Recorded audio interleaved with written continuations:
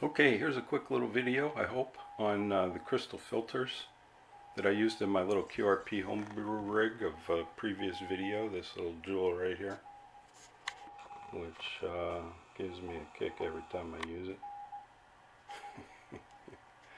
Anyway, one of the things that makes it so useful is a selective crystal filter in the IF, just like that, exactly like that, as a matter of fact, 4-pole filter. So what I want to show you is, right now I have a noise generator right here, old Palomar noise bridge, and it's jumpered directly into the receive antenna port of the K3. And they're 4 MHz crystals, so we've got it set for about 4 MHz. And this is kind of our baseline here. I don't know if you can see that. Let me try to get a better shot here.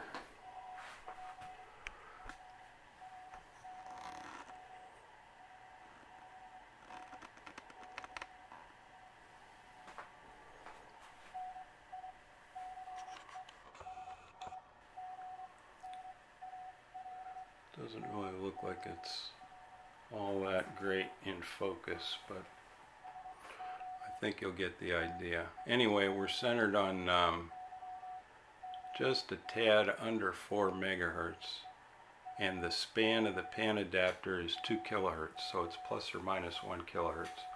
Now, that's directly shorted, and we're at, what are we at here? Roughly minus 50 dBm. So that's our reference starting point. Now let me take the shorting barrel out and put a 3-pole filter in. So hang on.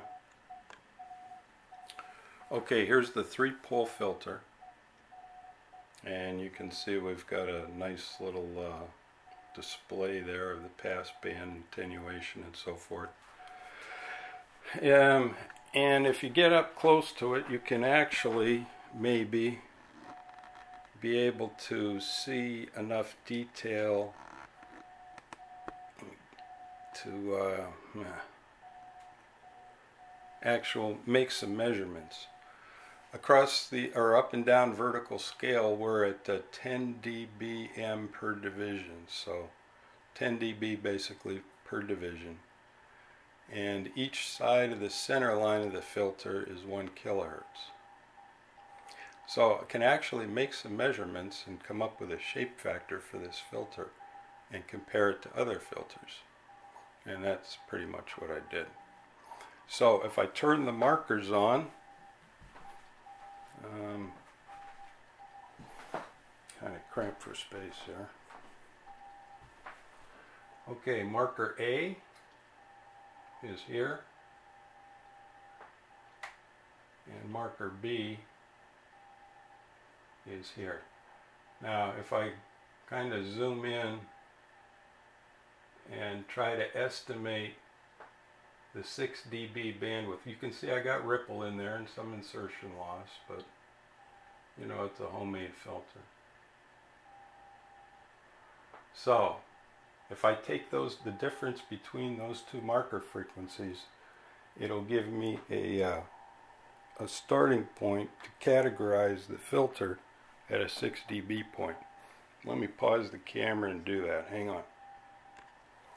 Okay, I did some measure, and you know, none of this is dead balls accurate. This is all very relative stuff. You know, it's not professional equipment, methods, or means by any stretch, but it's useful for comparison and stuff. So anyway, what I came up with here was the 6 dB point is 250 Hertz. So that's the 6 dB bandwidth. Now to fully categorize the filter and come up with a shape factor, we need another reference point, which is usually defined as 60 dB. So let me adjust the markers for that, and we'll come up with the rest of the data we need. So hang on. Okay, I've adjusted the markers for, you know, pretty close, pretty close to what I think would be the 60 dB points, and measured the amplitude on the dBm scale on the left, and what I came up with was 1.62 kilohertz. So that's the 60 dB. The 6 dB was 250 hertz. That's a 6.48 filter shape ratio, which is not too shabby. So let me show you what it looks like down here.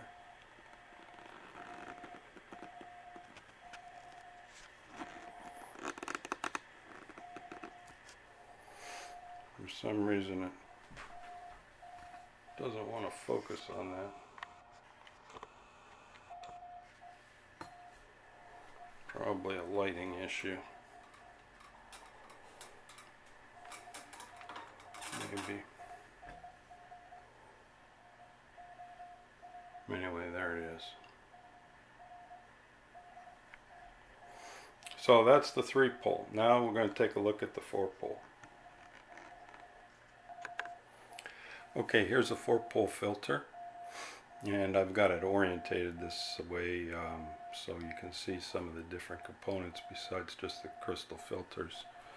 Between each filter there's a little capacitor. You can barely see it, but there's one here, and one here, and input and output capacitors, and then the 4 crystals. That's what makes these filters up. And by the way, I got a lot of information from that from a book, Experimental Methods in RF Design. I don't know if you can see that or not.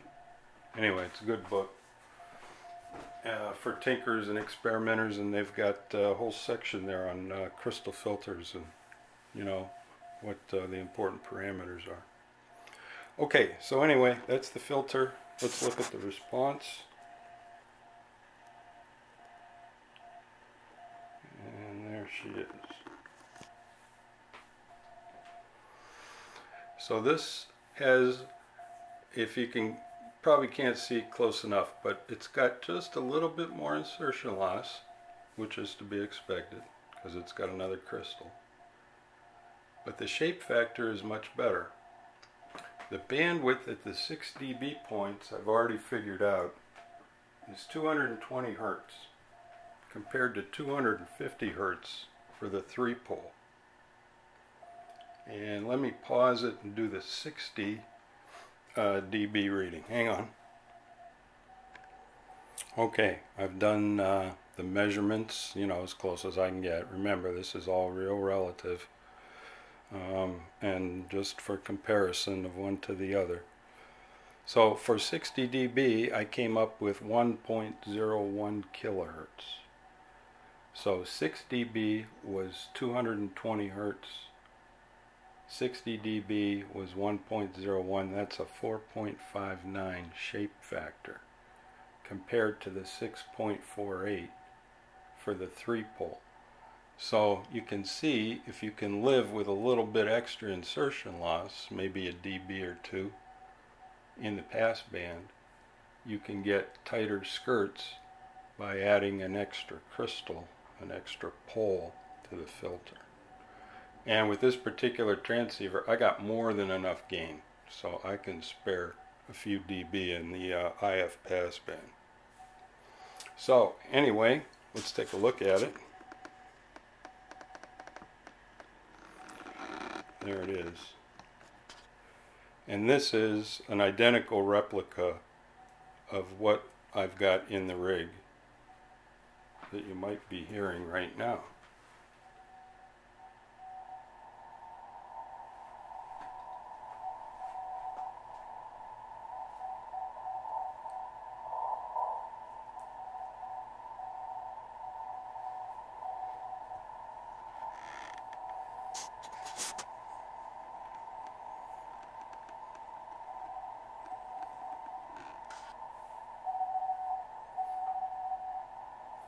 So that's a pretty tight passband.